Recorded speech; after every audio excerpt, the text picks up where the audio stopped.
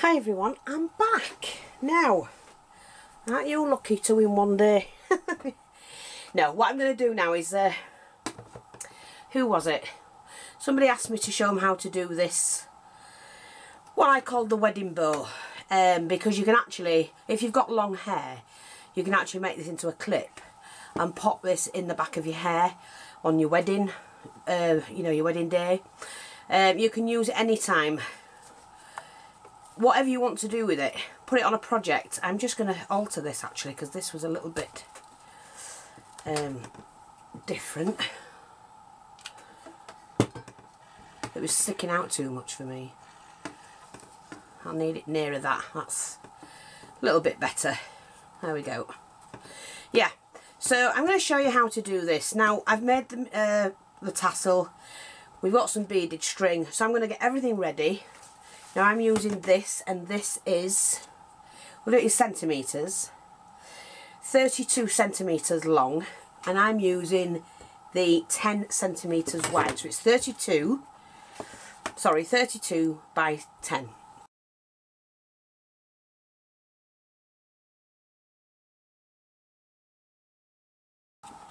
And then what you do is, make sure everything's switched on, yes, needle and thread.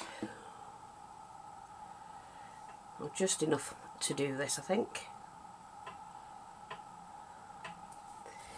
Now what I do is I join them together and I just overlap them about 1/4 inch and just start and sew that. A couple of tacking stitches just to start that off. You can go like that, which I might do as well, hasn't I? Try and get it in the centre, it's about right. And then just large tacking stitches, or running stitch should I say, up the centre. And then what I do is I tend to do the same going back the other way, and you just run it through like that and it goes straight through the middle. And then what I can do then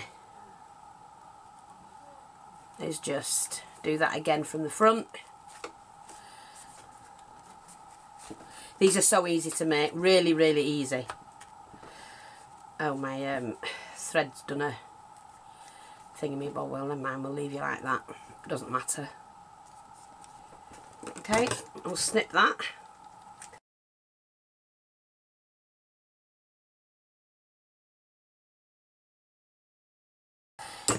Going to set my needle again because I need that. Running out of this. There's a full reel. But see, I'm always sewing, I'm always doing something. When my hands don't hurt. And right now I'm doing really well with my hands. Right, so we've got that. Now, what I'm going to do now is to set these on, which I need to get from my little pot, and I'm using 6 of those. Now I did have this in the shop and I'm getting it back in, but I don't have them in at the moment. But you can put anything, whatever it is you want, don't worry about it. I trim that off, don't waste that, it'll come in handy somewhere as a trim. So we're just gonna sort these out, move that out of the way because we've got that ready. Now I just have to make sure that I've shaped this here, took those bits off that join the two together. You don't need to worry about the rest of it because you don't see it. But you can use leaves, anything, if you've got any satin leaves or something like that in place of something like this.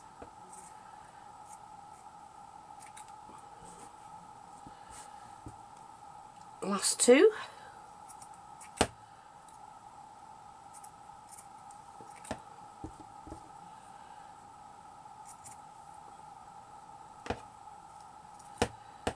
There we go. Now, the doilies are due in this week, ladies and gents. I think we've only got 2 packs of doilies left on the shop, as in the bundles. And you get about 24 per bundle of mixed sizes. Right, I also need to get another piece for this. Now, I use the same ribbon. I mean, unless you've got one a little bit, about half that size. I do, but I tend to use the same ribbon. Then I know the colour matches and everything. So, I just cut a piece like that. Slice it up the middle. Doesn't have to be perfect. Fold in half. Like that. Oh, do you know what? I'm no good at doing it that way. I have to do it from the edge up. Cut the V out.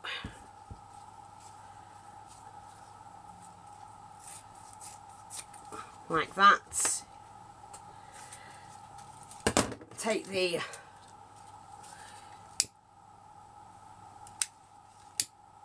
flamethrower, lighter, whatever you want to call them. We call them flamethrowers. Do you know what? I'm just going to shorten that. They don't have to be the same, but I didn't like the way I'd cut into that. Just set your flame to it. That's one done. Just going to trim a little bit off that because of the other one.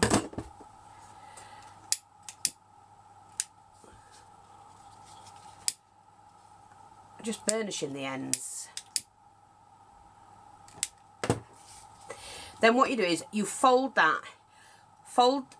this over like into 3 like that, like an S shape. That's all I can describe it as, an S shape. Dot of glue in there and a dot of glue in there.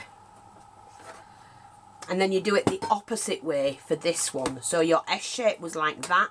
Now you're going to do a back to front S shape. If that makes sense. If not, turn it round, do it the right, do a proper S shape and then turn it back, it'll be back to front. I know what I'm talking about. Then what we're going to do is to glue these two together. And I've just dripped a little bit of glue on there, but that's come off straight away. Make sure these are the right way around.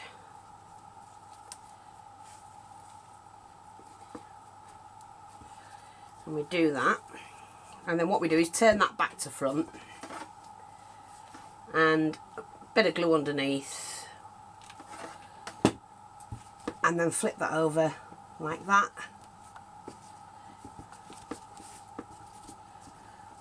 It's so easy. I mean, you might think of a different way to do it, but that's up to you. I'm just saying it's easy to do it this way. Now, before I go any further, we're going to do the tassel. And I have this, it's just a tassel maker, and I got it on eBay. So just put in tassel maker. And I'm going to use pink this time with my cream. I'm just using a soft wool, and I'm going to use the larger one. So what you do is wrap that round as many times as you want.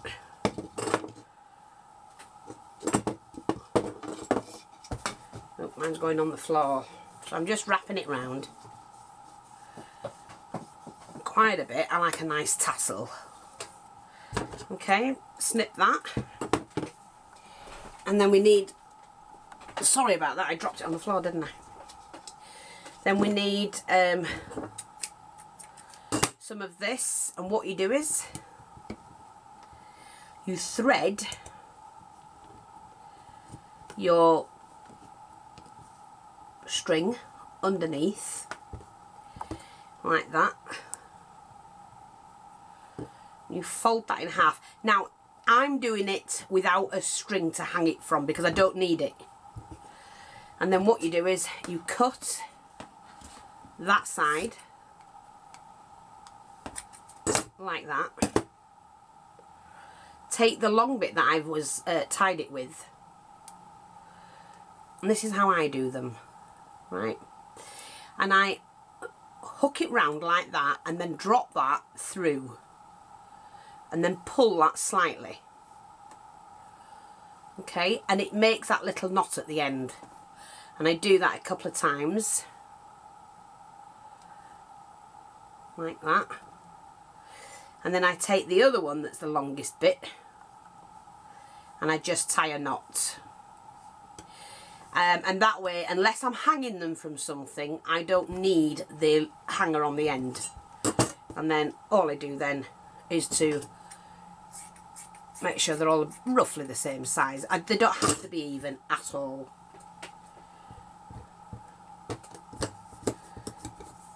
Bit of cardboard's just the same. Right, so now what I'm going to do is to glue this in place. So I just do the flat end at the back. Okay, and it sits in that little nook just there, just sits like that. Now I'm going to do the flower. Now what I did have was these. There were doilies and it had an edge on them. With this one I used the Nottingham lace, which we do have in the shop, but with this one I'm going to use that up, otherwise they just sit. And I've got a couple of them here. I may only use one, I may use two. Oh, first of all, before I do that, let's go back to putting this on. Right, I'm just going to pop these on that I've cut. So I'm going to have one there, one there, that side, like that. Just move this out of the way, so hopefully you're seeing what I'm doing. Sorry if not. Again, one like that, one like that, one there,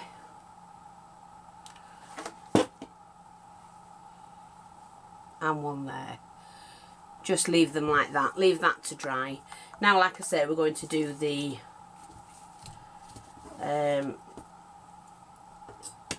flower. So I've got my needle and thread. I did knot it. A couple of tacking stitches.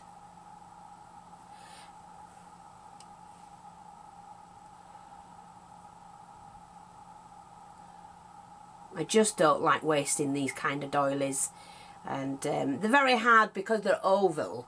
I'll just show you a full one. Because they're oval like that, you know, it's really hard to know what to do with them apart from put them as a cover on a book of something. Well, you know, you can cut each individual bit up like I do, and because on them you get like these butterflies as well, so you can take the frill out, use that, and then you've got this. So they're quite easy. It's just utilise what you've got.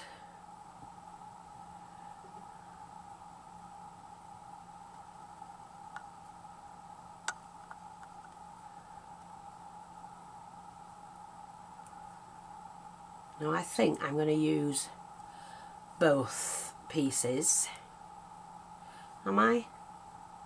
No, actually I don't need to. I think there's plenty in there to make my flower.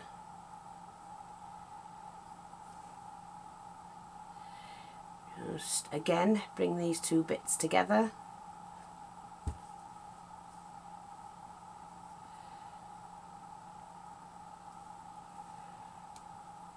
Like that.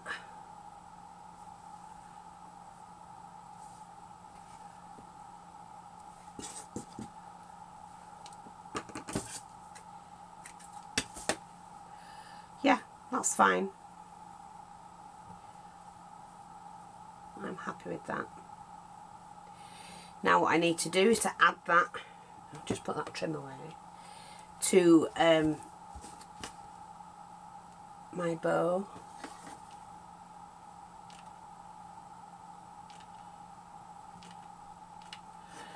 And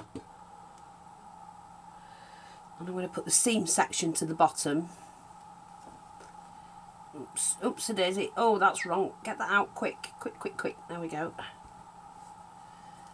Let me just play with this. Sorry, I've got to make sure that I get it all as I need it. Like that. That's the best thing about these sort of things. You can just play around with them and get them how you want them. I think that will do mine.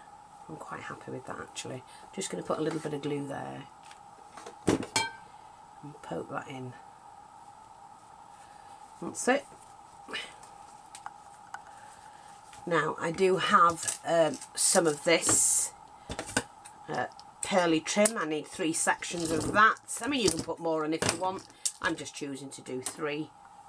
Now I just lift this up, and what I generally do with these, I will add 1 to the side, 1 in the middle, 1 to the side, and that's usually sufficient for what I need.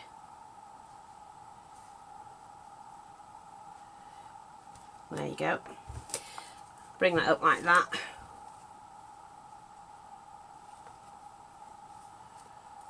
That's fine. You can trim these off then wherever you need them, but don't waste the bits you trim off, because they always come in handy for other, you know, gaps to fill in and whatnot. Right, so I've got some more of this, which is the beaded stamen. I'm going to put 2 on, I think. Yeah, let's have 2 on.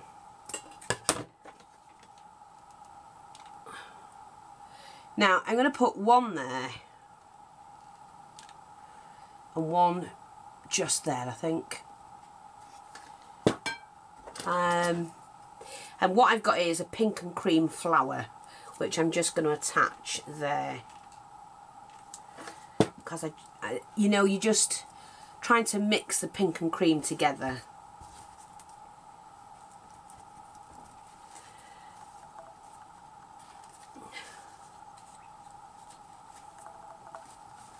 Now, I'm also going to put some of this on, because I just love this stuff and I use it an awful lot.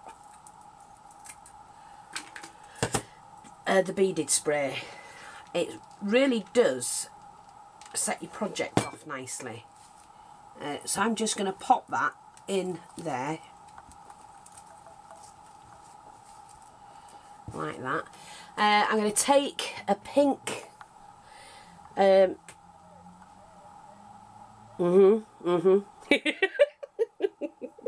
God, stick pin. I know, but you know, let's have a look. I'm just trying to find the right one. Now I have this, which I think I need to do that with. So I'm going to see if I can thread that through, rather than glue it on, because I don't want it to come off. That's it. Thread that through, and then that can sit just behind the flower. Do I like that? No, do I?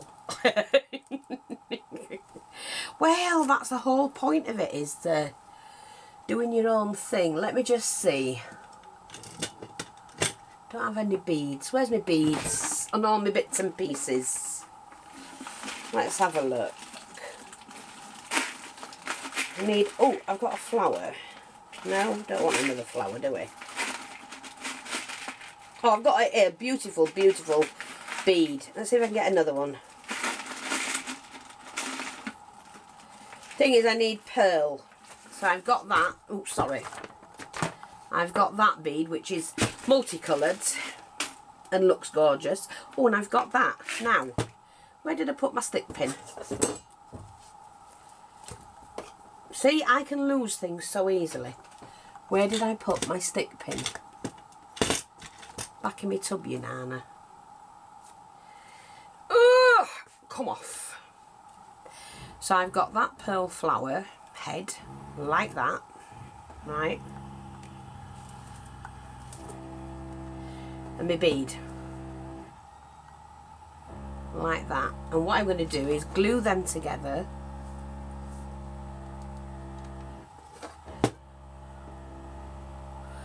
Twist so it evens out the glue, and that's made a nice flower.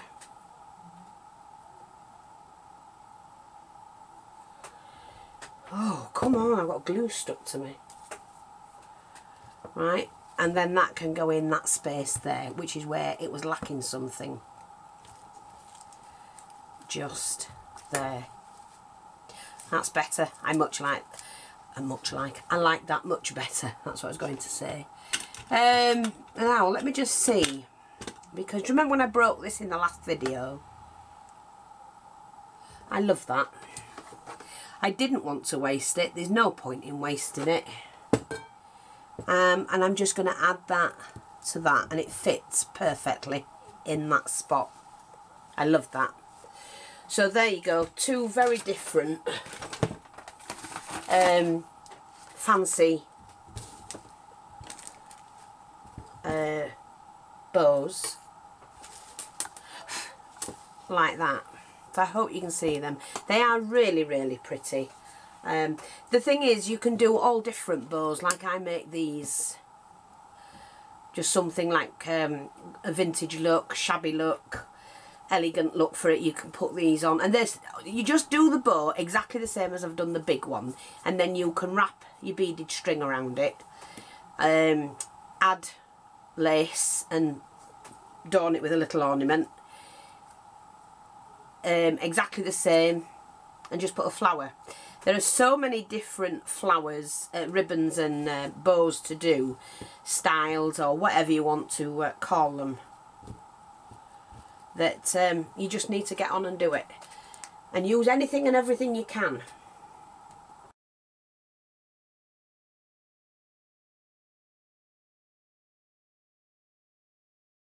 I hope you like that. Thanks for watching. Take care. Very easy project. And I'll speak to you all soon. Bye bye for now.